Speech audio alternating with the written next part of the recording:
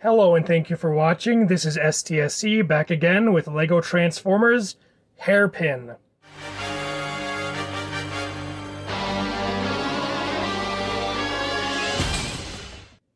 If you've ever wondered why I've never made any Transformers Prime characters, it's because I've never been able to figure out how to make a small enough RC that I would be happy with. At my scale, you're just not going to get a realistically sized motorcycle to transform into a convincing robot. So up until now, I hadn't built any. But I wanted to change that, so I built this guy as kind of a practice motorcycle.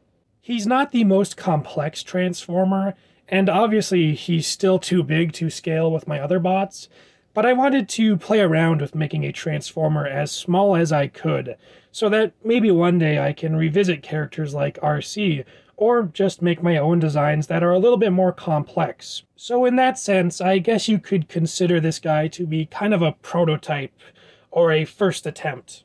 Regardless, I actually do really like how he turned out. Sand green is a color I'm always looking for a chance to use, and with a character this small, it was easy enough to get all of the pieces in the right color. Turning him over, you can see that the rear tire does not match the front tire. This is an unfortunate necessity of the transformation, as two of these tires would simply not fit back here. For a size comparison, here we have a minifigure, who I think he actually scales pretty well with. And here we have Oversteer and Shakedown. I like to imagine that these three are a trio, even if Hairpin doesn't really scale with them. That's all there is to say about Hairpin's alt mode, so now it's time to transform.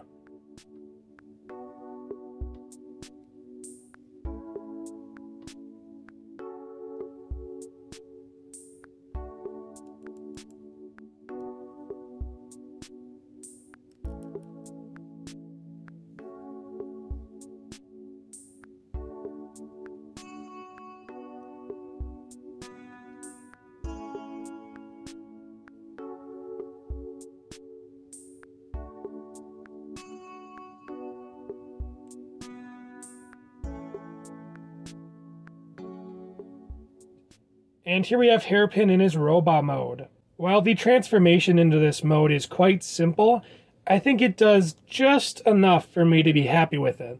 I've never really liked this transformation joint where people use a clip to flip a piece, but I decided to break one of my rules and use it on this guy, so I guess I'm a hypocrite now.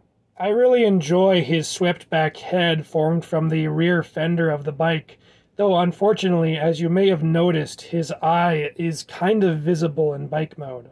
I imagine these wedge panels here as kind of sword hands in robot mode.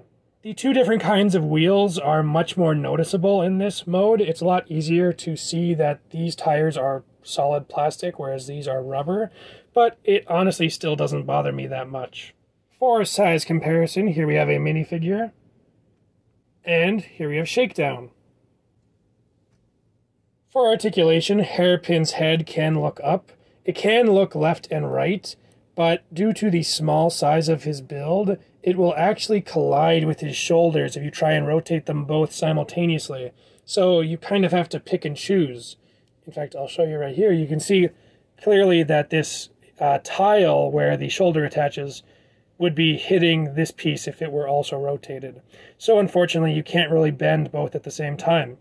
But going on to the arms, of course, they can swing forward and back, as well as in and out, and then he kind of has a elbow joint, which goes 90 degrees. His legs have a joint to swing outwards, as well as a rotation at the wheel foot. They can also kind of kick forward, but the way they're mounted makes it look super awkward. Hairpin is a very simple little build, but I think his transformation is just interesting enough considering his tiny size. I also think he makes a great companion piece to Shakedown and Oversteer. But that's all I have to say about him, so I'll see you next time.